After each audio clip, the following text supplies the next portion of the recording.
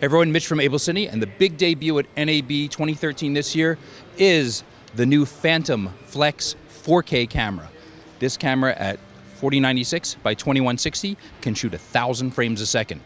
It actually has a Super-35 sensor that's slightly bigger than that, 4096 by 2304, which means that's a full proper 16 by 9 frame if you want to be using that.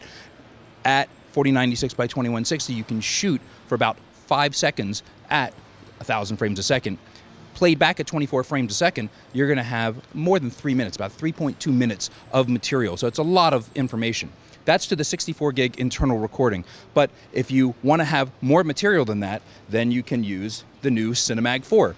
This little memory cartridge is available up to 2 terabytes. That means in uncompressed raw, 12-bit raw files, you're going to have about 2+ hours of material right here.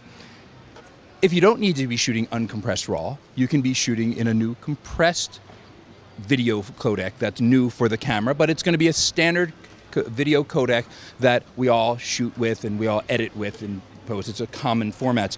That's going to give you many, many hours of 4K, really high quality imagery. You also can choose to shoot 1920 by 1080 on this camera if you wish. The 1920 by 1080 image area on this sensor so happens to be exactly the same as Super 16. So then you can use all those common great Super 16 lenses and lightweight zooms and such, be able to run around with this camera nice and small. It's really effective, and you can have tons and tons of material and up to 2,000 frames a second with that too. So it's really a very versatile system. You can see on the side here a full proper integration of onboard controls.